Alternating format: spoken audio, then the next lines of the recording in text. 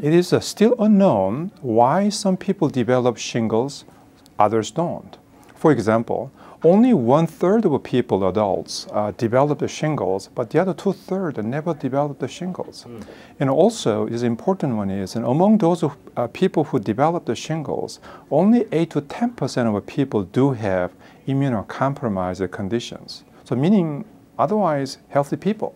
So that is really suggests that there are some unrecognized risk factors might explain perhaps an epidemiology of shingles. Another reason for why we conducted this study was previously we demonstrated asthma increased risk of serious respiratory infections such as a community-acquired pneumonia or invasive pneumococcal disease and pertussis.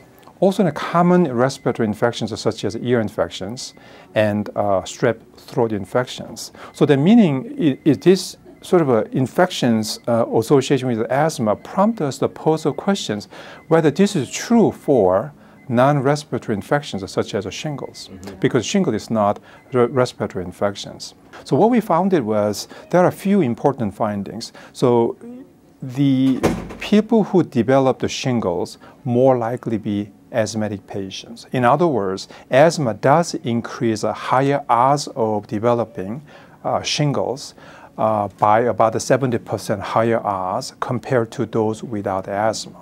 So, and it's suggesting that this is a really, previously unreported finding. One important finding I want to emphasize that is, although asthma was associated with increased risk of shingles, but asthma treatment, including inhaled corticosteroid, even in a systemic corticosteroid, were not associated with risk of shingles. Therefore, patients with asthma shouldn't be concerned about getting it in asthma treatment. This is very important things I want to emphasize. I think clinicians and patients with asthma should be aware of asthma is unrecognized risk factor for shingles. So any symptoms suggesting shingles perhaps should sought medical attention early on.